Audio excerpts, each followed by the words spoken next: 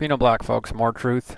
And basically, you've seen where we're at, and you know where we're at. I had it up there. You can back up the video and check it out. Because basically, what we're going to do is, I guess I'm going to pop down a little bit on size here, and then we'll go ahead and watch not the sun, but Supergiants activity.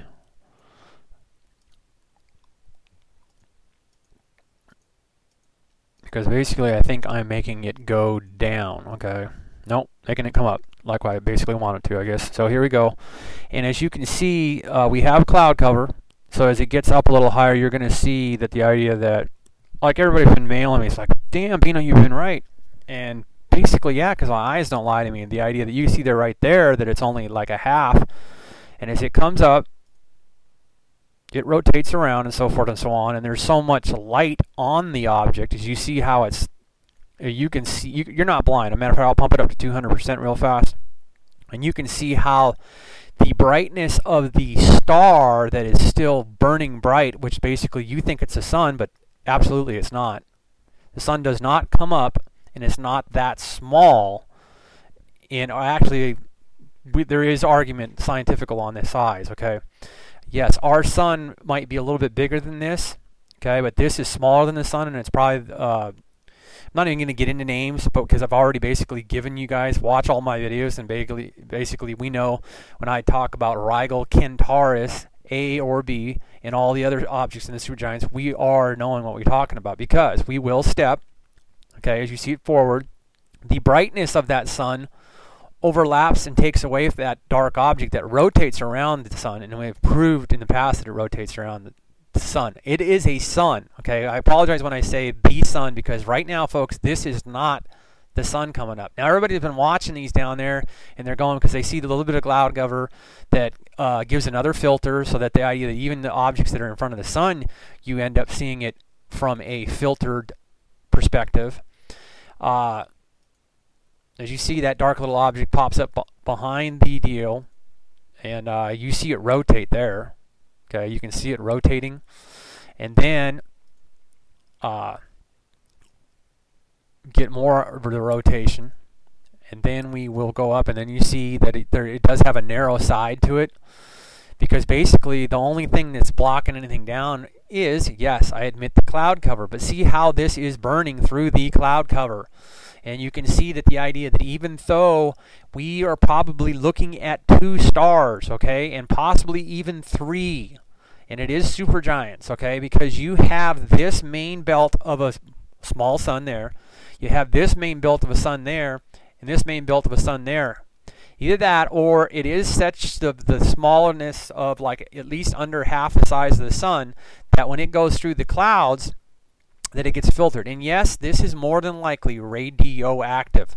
If the sun whenever the sun in billions of years or whatever, and there is data to show that the scientists think they've got it figured out when it would die out, the sun, it would be like what you're seeing there, because this is a dead sun, okay? It is a planet. That's what the Earth was at one time or other, okay? Now, as you can see also, we have seen factually, okay, that it comes up, and as it comes up, either Earth's rotation or that object or both, and how we rifle through space, as this goes, it was larger and then smaller and then larger. So it's either just the rotation of that object, which is basically a dead star, a future Earth planet of some sorts, or some planet. Now, whether it have the atmosphere of Earth, our secret is, like I've always been telling everybody, is the idea that we need to put trees on something like Titan. If you see the rock formations on Titan, it's the only thing that's even close to Earth, and it's basically a moon of Saturn, which it's somewhat in a respectable, especially when we're getting hotter here on Earth, that isn't a more of a respectable, would possibly become, or is already in a warm belt area enough, like how Earth hides out, okay? As you see this hideaway, and basically it was going through some cloud cover, folks, and as you'll see, it had that cloud cover there, okay? So it filters and you see stuff, okay? And then, yes, we'll see all this that we originally saw, and basically you can know and look at the clock that the sun is coming up down here or in the east as this was going away okay, and going across to the northern hemispheres, okay,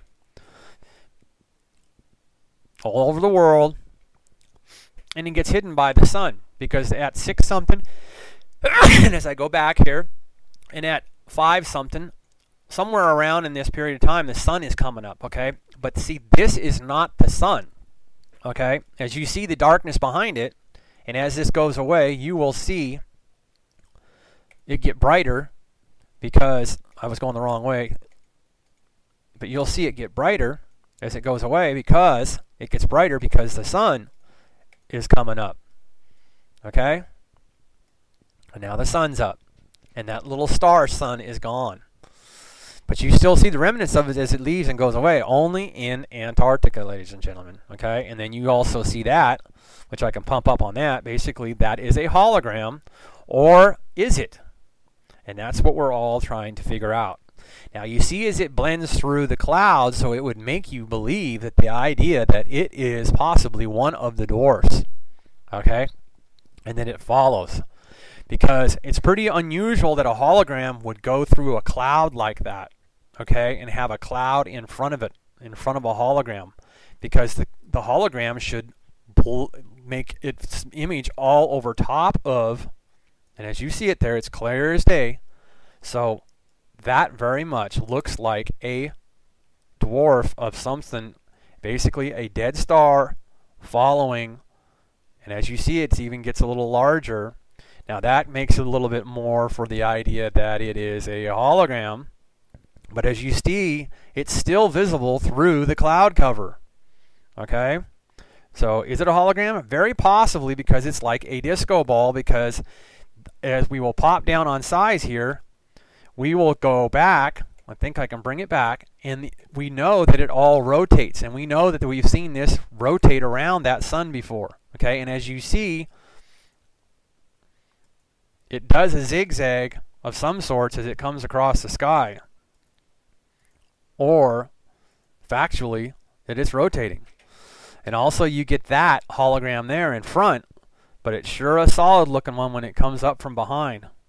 And as you see, the sun covers up and over it, and it's no blotch of no camera. Those cameras, scientifically, give them a clear shot of what the heck is coming by every day. It's their experiments. Okay, and there you get the rotation, as you see there, of that object next to that other object that's not the flippin' sun.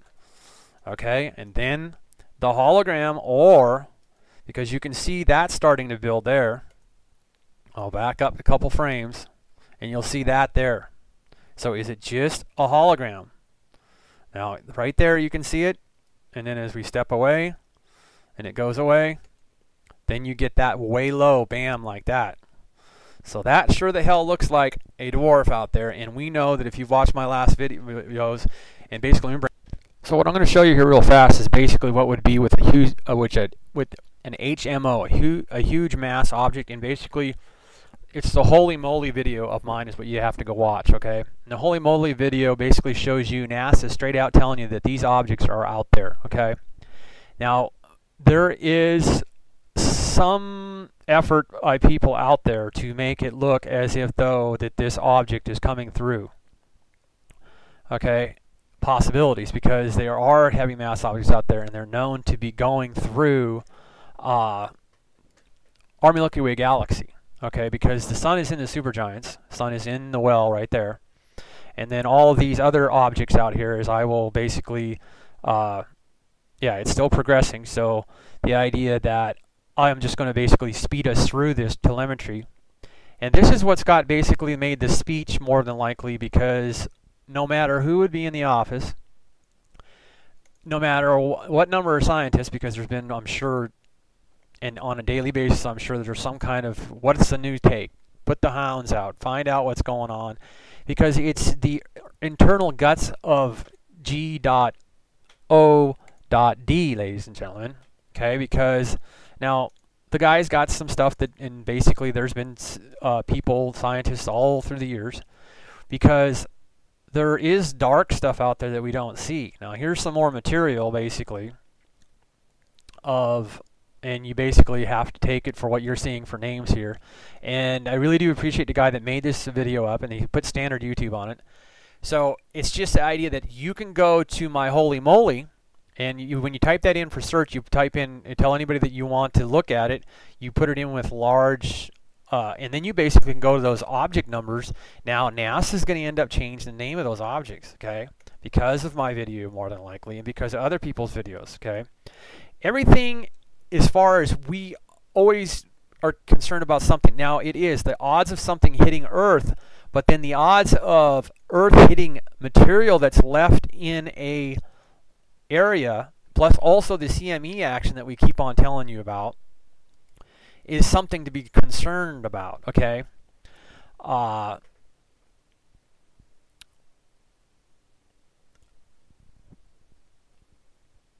Yeah, maybe more, because there's probably more planets out there. Who knows how much more massive stuff is out there than stars? We don't really know.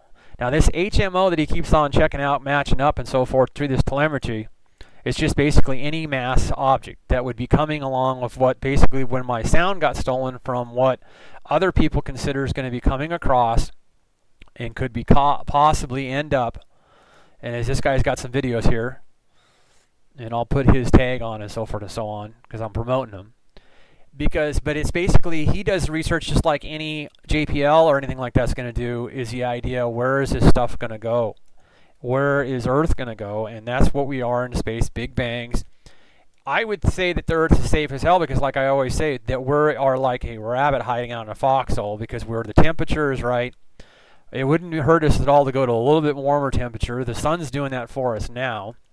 We have modern day technology that we know that HARP and weather modification does exist. You can go to anybody that's been around at Dutch for a long time. It all exists. We have been playing with weather ever since we stole the information, or whoever stole the information. And when I say we, I didn't personally do it.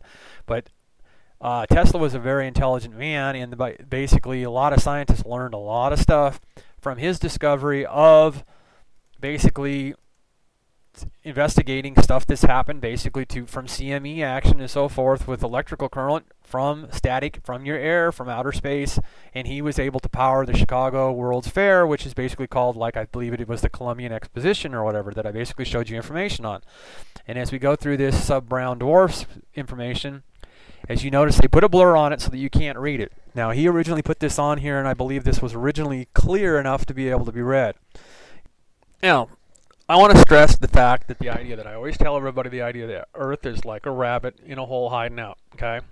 Now, as we go through this, and basically you see there that there's all kinds of stuff, and we know, people don't have to repeat to me that stuff is hella out there in space, okay, a long ways away, okay, i.e. this stuff down here, okay, is way far away in space. All the supergiant stuff is way far away in space. But the idea that there is stuff out in the solar systems, in the universes, because the idea that we've always, I think, brought up or whatever, educated there might be just one solar, it's not. More than likely, space is almost probably infinite, okay? This stuff is hella far out there. This is the huge, he calls it an HMO, huge mass object, and there's lots of huge mass objects out there, and then NASA doesn't let you know the names of them and so forth and so on. Okay, so then he goes through these projections and so forth, and you see this stuff's all out there, and everything that I've always been showing you, it's out there. The idea of something hitting Earth? No. The idea of us going through debris on Earth? Quite possibly.